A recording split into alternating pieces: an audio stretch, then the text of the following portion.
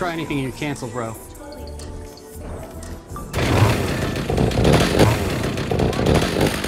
fuck.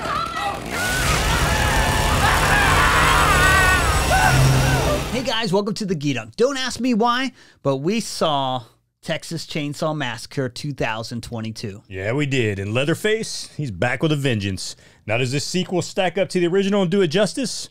Stick around, because we're about to find out.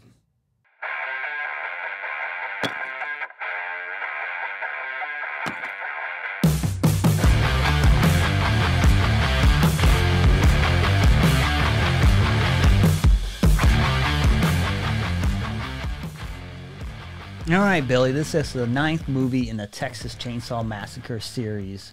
Not that it matters, but who's in this? Well, number one, there's really only the second in the original series, right? It's supposed to be a sequel from the original movie. Man, I looked this up and like 20 movies came up when I was trying to find this. Yeah, there ain't no second movie. This is the 9th movie. But this is the sequel from the original. This is the only sequel that's been made from the original. And as far as who's in it, a whole bunch of nobodies. Right, we got, you know, hell, I got to look on the phone. We got Elsie Fisher. The only thing I've known her from, you know, when you look her up on IMDb is she played the voice of Agnes in Despicable Me. So I don't know how, you know, how credit, you know, like, oh, wow, I haven't seen Agnes, any you know? of these people from any other movies that I recognize. And then Mo Dunford, the guy that played Richter the Mechanic, you know, I do recognize him from the show Vikings, which is a phenomenal freaking show, by the way. But other than that, man, I didn't recognize any of these other people. Like, just a whole bunch of freaking B-rate nobodies. You know, they chose to play in this movie. So Billy does this to me every now and then, where he recommends a movie. He's like, "Josh, we gotta watch this movie." Everybody on Twitter's talking about it. I'm like, everybody on Twitter. He's like, "It's crazy, Josh. We gotta watch it." Twitter was blowing up with it, man. Twitter was blowing up Chainsaw Massacre. Yeah, I'm sure it is. I'm sure Twitter right now is just. People are typing away about this movie. I'm telling you, man, look up on Twitter. It's on there, man. Go to the entertainment, movies. It's there. It's there. So I recommend a lot of movies. I get them in these Love is Blind. So I'm like, all right, Billy, I give you a shot. Yeah. So pretty much all the horror movies we review, I'm not a horror guy. Yeah, you drag recommendations from him. You drag me into all the chick shows. You drag me into the Big Brother. But you like them. You like them. You love them. Well, this year Big Brother ain't so great. This celebrity crap, But yeah, and I didn't think a movie could make Fear Street seemed like Citizen Kane, but this might be the movie that does it. Oh, dude, this wasn't that damn bad. You know? I don't know. Depends on which Fear Street movie you're talking about now. That's true. Some are better than others. This is better than the first one, I think. But yeah, this wasn't a great movie. Let me tell you something. This movie almost has no plot. They get into it quick, and that's one of the highlights to me is that this movie's like only an hour and 23 minutes or something like that. Well, then that's one thing that sold it. I was like, dude, it's only an hour and a half. I mean, let's just watch it and review it. So. And I mean, some people might see as a good thing that they don't even really try too much with the story, and they get right into like Leatherface doing his thing. Yeah.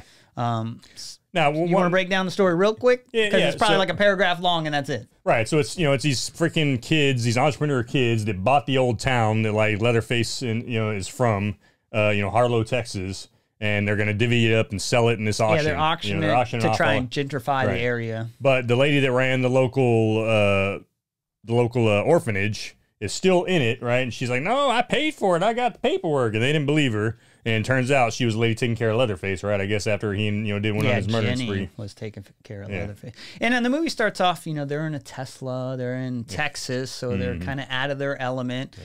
They meet a guy, like some redneck guy with a big truck, and he rolls coal on them, and puts soot all over the car, which is a real thing. It happens to, Teslas and stuff. I own Teslas myself, so I'm familiar with it. So that was kind of interesting to me to see that. Yeah, and that actually ended up being Richter, the mechanic, right? The guy, and what he was more than a mechanic. He was the guy that was supposed to be fixing up the whole town, so they could sell it, right? So, but anyway, so these kids come in there, try to kick Leatherface's adoptive mom, I guess, out of her house. She has a heart attack and dies, and Leatherface goes on a rampage. Well, I say this town too looks like an old West town, almost like a Hollywood set. Like it has a movie theater, even though it doesn't look like it'd have a population to support such a business or anything like that. It just seems kind of odd and a little fake to me. Yeah, no, it did look like a fake town. It totally looked like there's no houses anywhere near it or anything, so it's totally like a movie set. Yeah, right. So they're just like, it doesn't matter. We get Leatherface in here, and that's all you need. Right, and that's exactly all it is. It's basically this whole movie just Leatherface running around killing people, And, you know, but I will say there's pretty cool death scenes in it, right? You know, I mean, I do. Yeah, let's get into spoilers because if we didn't spoil this, we would have nothing to talk about. Right, you wouldn't even want to watch it if we didn't spoil this. And even if we're spoiling it, you know, you still might not want to watch it. But, I mean, the first person he kills, you know, they're trying to take the mother to the hospital, right? But he's like, you know, it was 2 cops, it was 2 deputies. She dies, and of course, Leatherface gets pissed off. And he breaks the freaking deputy's wrist and jams his bone through his throat. I mean, he just grabs his wrist and, like, breaks it off like it's nothing. I was like, what? Right, and then he takes the dude's broken wrist and slams it into his throat and freaking. No, it's pretty brutal and gruesome, but dude, it's totally kind of gruesome like, and gory. Wow, okay. A lot of good gore. A lot of good gore in this movie. You know, I mean, it's your typical slasher kind of gory type stuff going on. You know, and that I did enjoy. Right, I enjoyed a lot of the cool death scenes. You know, there's a scene at the end where he just freaking takes this chick's head off.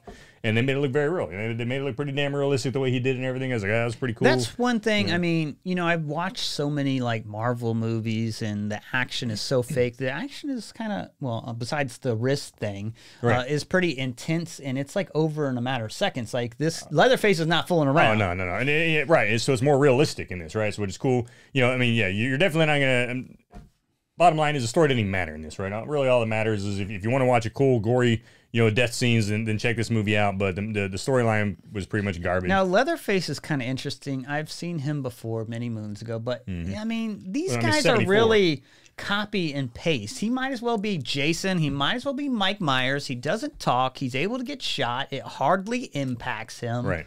What do you think of that? Like these characters that are very copy and paste, except for the way they look. Well, in the original, you know, they didn't make him like supernatural, right? I mean, he's running around killing people, and one girl gets away, and then he kind of disappears, right? And then we find him out 50 years later. Now in this one, yeah, he's getting shot left and right. He's not much different from Mike Myers, except he's running around with the chainsaw. Yeah, and they made him, have supernatural powers basically in this, as far as like a dude just can't die, right? You can shoot him up all you want, friggin', you know, carve his face with a chainsaw, and he's still coming back at you. So well, he fell in the Lazarus pit there. Right, like he Ra's al Ghul's Lazarus pit. That must have been what it was, right? He comes back to life, right? Yeah. So now I wasn't digging that at all. You know, I was like, I was almost hoping that they were just going to kill him off and be kind of, all right, finally a fitting ending. You know, he's dead, cool, whatever. But he got to go on his one last rampage and kill a shit ton of people before he died, right? And now there's this Sarah character that is a survivor, I guess, from the original movie, and she's ready to take revenge on this dude. So she's like the Jamie Lee Curtis of this series, and she shows up and is like, I'm here to take him out. Where is he? Oh, yeah. And that was a little odd for me. Well, number one, it was stupid because she finds him, and instead of killing him, like he just kind of looks at her and walks away, and she could have just blasted him there. She locks these kids in the car. I don't know for what reason. He can't leave the town. Like he ain't driving. Right, exactly. You see a light on, you know where he is. So she's like, you're going to be my bait, even though you don't even need them for bait. Exactly, because you just walked up on him and you're just pointing a gun at him like, you don't remember me? Say my name. She's so distraught that, like, you know me, I don't even know this guy can talk. Right. But this dude never says 2 words in the whole movie. You know, and he's not overly impressed by her sight either, and he kind of ignores it. And the fact that he's so mentally disturbed, you know, that she already knows that. I mean, he wears, human flesh. I mean, hell, he cut, when his mother died in this, he cut her face off and put her face on. His own mother. So it's like, of course this dude's not going to, and if he does remember you, who the hell cares? Just kill him, you just get rid of this guy. So just her decisions in this movie were just stupid. And all the decisions she made were dumb in this movie. Especially somebody who survived the first horror movie, right? It's like, you think if anybody's going to be able to smart one out of it and make the right decisions, it'd be her, but no, they just made her an idiot.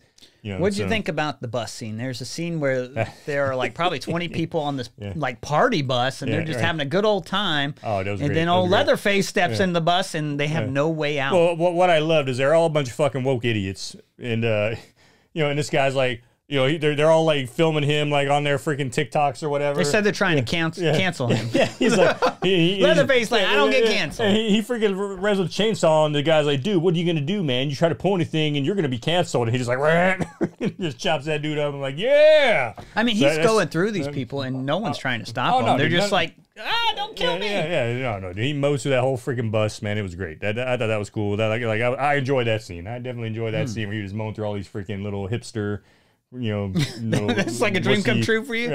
All these friggin' idiots. That was great. I thought it was a goofy scene. I thought this whole movie was goofy. So, I mean, no story. It was not a good movie, but it was unless you just want to see people get killed like in weird ways. That's all it was. That's, yeah. I mean, that was to me. I don't get that, but I guess there's a group of people that are enjoy that. But for slasher flick lovers, that was the highlight of this movie, right? You get to see Leatherface kill people in all kinds of crazy different ways. You know, and I mean, that one dude's face gets like sliced half open. You know, we're like, oh damn, man, he's got jacked up. I mean, the Richter character, when he confronts him, like he's just getting his head like bashed in, yeah, dude, like the entire time, and it's that's pretty bad. Yeah, like, there's nothing left of that dude's head when by the time Leatherface is done smashing it with that freaking hammer. You know, he's just done. It was like, I will tell you another extremely goofy scene is the Tesla at the end. I own a Tesla, and I tell you, Teslas don't work like this. You don't just like interlocation, hit go, and the car just drives there. I don't even care if you have like full autopilot, full self-driving or not. That's not how they work. The screen don't look like that. First off, you have to have your hands on the wheel. She's out like the moonroof, like looking back at some point. And the other funny part is like they think it's over, he's dead, and he just goes up and like grabs her through the window. And I'm not saying he punches the window. He like finds a way to like rip through the glass. He literally just kind of grabs her if you watch through the window. And I'm like, geez, what the heck? Just yanks her right out and chainsaws the head right off, man. I enjoyed that scene. I didn't like the fact they brought him back to life and made this, made him, like I said, like Jason or Freddy or not Freddy, but Jason or Mike Myers. But I didn't like that, but I did like the scene, though, when he just yanked her out of the car and freaking cut her freaking head off. I was like, And there's kind of like a stinger. He goes back to the original house at the end, I guess. So maybe it's like, oh, we're going to make another one with the original house or something. I don't know, but... Well, I think they did, yeah. I think they did that, for a reason, which is why they brought him back to life there, after he'd already been killed and all that stuff. So, yeah, evidently they're planning on making a sequel. Yeah, I don't know. So you love horror. You love slashers. Yeah. So where on the scale does this fall for you? Because the story was just garbage and not very. Do you really need a good story? And when that's the thing, right? You really don't. I mean, I enjoyed the death scene. I loved when he was mowing through that bus, man. I was like, yeah, that's great, man. And I was thinking the same thing you were. Like, why aren't any of these idiots fighting back? You got one dude with a chainsaw, and none of these fools are like, hey, let's take him out, let's tackle him, and freaking, put a stop to him. No, they're all just running for their lives, and he just. You're next. Right. Like, who's next? Oh, thank you. Well, then the scene where he like kills two people at once with the chainsaw, like saws through the dude into the chick. I was like, now I will say there were some cool scenes where like there is a girl at the bottom of the stairs trying to be sneaky. She sees him and he's looking down at her, and like that was a pretty tense moment. And then he just like throws a hammer at her or something. I was like, dang. Yeah, it was awesome. And she falls through the floor or something like that. So that was kind of cool. And then there was another scene where he like slides the chainsaw across the floor and hits her. So that was kind of cool. I mean, it's kind of weird because in other scenes where he's like, using the chainsaw, it immediately stops when his finger's not on like the trigger for it. But like he could throw it across the floor. Which is how chainsaws work, right? Yeah. So I'm like, it would never cut her like and it doesn't really. I guess it's not too clear what that does to her legs because she is like running around a little bit after that. So I don't know if it just hits her or cuts her or what. Well, and the fact that you're talking this is 50 years later, and the dude had hidden the chainsaw in a wall, so. Chainsaw's been sitting in that wall for 50 years, and he pulls it back out and starts that bad boy. And I will tell you, this chainsaw is like Captain America's shield. It like protects her from bullets. Yeah, it's still like in one piece just fine. And I'm like, yeah. Oh yeah, that chainsaw. I don't know how many bullets hit that damn chainsaw. Yeah, I'm like, but it just keeps going, man. Plastic, right? Like at the handle, but I don't know. Maybe it's made out of like adamantium or something. I don't know. Yeah, that thing keeps going, man. Things like the Energizer Rat, man. And the way that chainsaw works, where he's just going to town through like the house and stuff, I'm like, dang, this would probably cut through adamantium. I don't know. Yeah, no, that chainsaw, man. He cuts through like I don't even know what it is, like an 8x8, like block of wood, like it's butter. Oh yeah. So I mean, even when he's cutting to that floor, as fast as he's going, it's like following her. I'm like, what? Yeah, you ain't doing that. You ain't doing that. I haven't used the chainsaw in a while, but I'm pretty sure it's not that easy. And again, you yank that chainsaw out of the wall after almost 50 years of using it last time, and it just starts right up like freaking nothing, man. It's like damn, man, you ain't get like he takes care of that thing, man. It's hidden, but he brings it out, sharpens it, oils it. He must, somehow. So yeah, no, I mean it was just a goofy movie, but a lot of good, cool deaths. Not a memorable movie though, and that's the thing, right? It's nothing memorable, I could forgive it if I was just in the mood for like. I wouldn't say it's a scary movie, but like a slasher movie, maybe if it's Halloween. I mean, for me, that's really the only time I watch. Like the month of October is really my limit to horror movies that I intentionally try to see. Yeah, yeah. This one, not. The story in the first one was much better, right? The original was much better. This was not a good sequel to it. This didn't live up to the to my expectations of what a good sequel to the first one would be. And the weird Hollywood type of town that they created. Yeah, the setup in that town was not good. You know, no, I was disappointed. I was disappointed. Like I said, a lot of cool death scenes, and I did like him mowing through all those. And there's some bus, characters you think that are main characters that die like quick, they're nothing, out of the blue. You're like, I guess that person isn't the star of this movie. Well, that's kind of how the original is too. You know, original, I think it starts out with like 5 people. You know, and he starts, they all start getting killed one by one. And it's like, wow, okay, down to when it's just the one left. So, what do you rate this disaster, Billy? I'm gonna give it a either a 5 or a 6. I'm probably gonna give it a 5. Probably give it a 5. Because I mean, like I said, the only reason you should watch this movie is if you're just bored and you want to see some cool death scenes. You know, that's it. I mean, it's just a mindless movie with a lot of cool death scenes. You know, Leatherface just tearing it up, which was, like I said, some of it was cool to see, but it's not a memorable movie, and it's definitely not a movie. I mean, good thing is on Netflix, because like if this thing was in the theater, I would not have been happy to pay money to go see it. Yeah, I'm going to give this a 3, which is the lowest I've rated any movie since we've done this show, because I'm not into horror. This movie has like no plot. I mean, as bad as Fear Street was for me, at least it had a plot. Not a very good one, but they put something together. This doesn't even try to put something together. And I applaud it for its length, though, because that makes it like pretty watchable, even if you're not really into it. Like, at least it's over quick. So. Right. It's a short movie, yeah. But if you are into gruesome kills, then this might be for you. So if you're into gruesome kills, it's definitely for you. And if you're into this, again, it's a quick watch. It's on Netflix. So if you're bored, I guess you should check it out. If you're bored and you just want to see some horror and gore, then hey, check it out. But other than that, not worth watching. Yeah, it really wasn't. Now, if you found a lot of enjoyment in this, then please let us know, because I want to know who's out there that's like this. And please explain to us. I'm interested in the stuff you're into. Right. Please explain to us. Like, if you thought the story was good, tell me why. Because I'm really curious to see why, if anybody would think the storyline was good. I mean, but because I sure as heck didn't. But hey, anyway, guys. As always, hey, if you like this channel, you like our reviews, hit like and subscribe, and please talk to us. Like I said, let us know stuff about this movie and the kind of a train wreck that it was.